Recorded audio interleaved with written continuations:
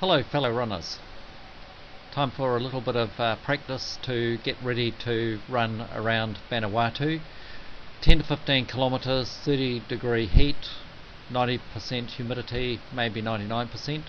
It's going to be a big challenge coming from a deep winter to tropical heat and to run those kinds of distances. It's very easy to prepare, even going from a winter. I did this very successfully quite a few years back, running the Round Rarotonga road race, 19.5 miles in the most stinking heat. In that race I came second behind the current New Zealand marathon champion, Graham Struthers. It was a tough race because basically there was nothing at all for me to drink along the way. In that race was also John Walker, who ran it as a training run. He pulled out about halfway. I went on beautifully to get second place, and that's one of my all-time greats. Now the reason why I did so well, I ran way above my station in life, is because I acclimatised from a Wellington winter going to tropical heat. Now let me explain how easy it is to do it. Basically what you do is you find yourself a sauna, and about 3 to 4 weeks before you head off offshore to those tropical shores, what you do is you go down to the sauna probably 2 to 3 times a week. And what you do is you choose a time. I used to go very early when they're just opening up the sauna before all of the regulars arrived, and I'd strip off and jog on the spot in the sauna. Initially what you do, here's the routine. What you do is, first of all, is you get yourself soaked from head to toe in lukewarm water.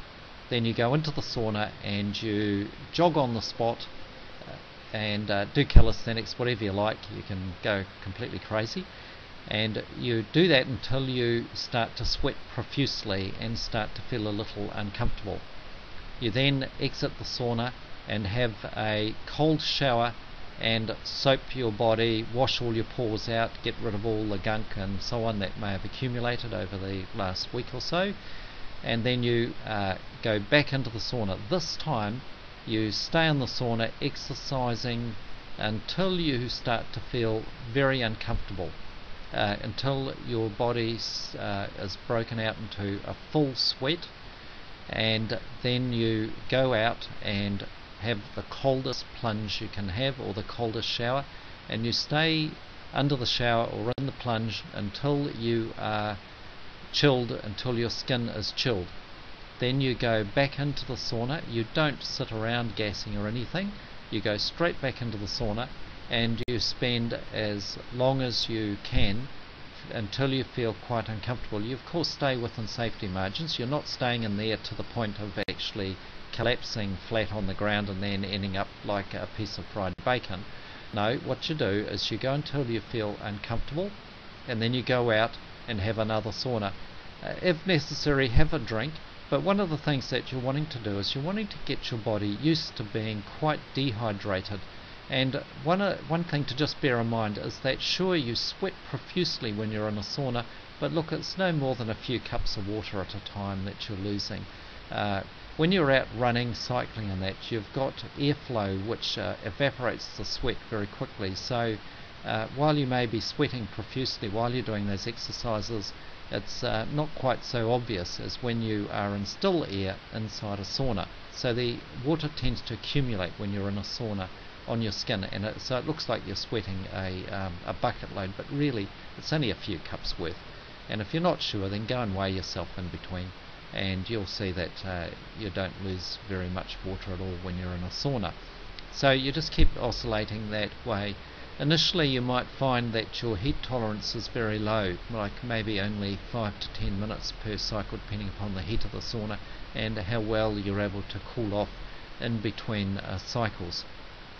As you begin to acclimatise, and you'll notice this after probably about the 4th or 5th exposure time, that's it takes a good week or so to get up to there, is you'll start noticing that your exercise tolerance in the sauna begins to increase, and you may even find that you can go for half an hour in quite a high heat doing exercise before you need to go out and cool down. And of course this is a wonderful way to prepare for doing something like running 10 to 15 kilometres in Vanuatu Heat. So teammates, all of those people who are doing the Vanuatu run with me, that is certainly one of the things you can do. And the other thing is, by being heat acclimatised, you will find that you will enjoy the holiday in Vanuatu much more, instead of trying to find air-conditioned hideaways at every possible moment. So Wellington, yes, it is getting a bit chilly, and I believe Melbourne, where a couple of you are coming from, is probably even worse than Wellington, because Wellington actually is a very mild Mediterranean type climate.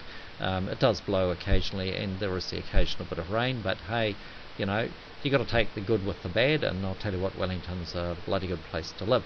So, signing off, over and out everybody, and get training and enjoy that hearty sweat. Oh, and of course what you do, I must just finish by saying, of course, after you've finished your run in the sauna, what you do is you calculate how much sweat you have lost by simply weighing yourself. So if you lost half a kilo, then you've lost half a litre of water.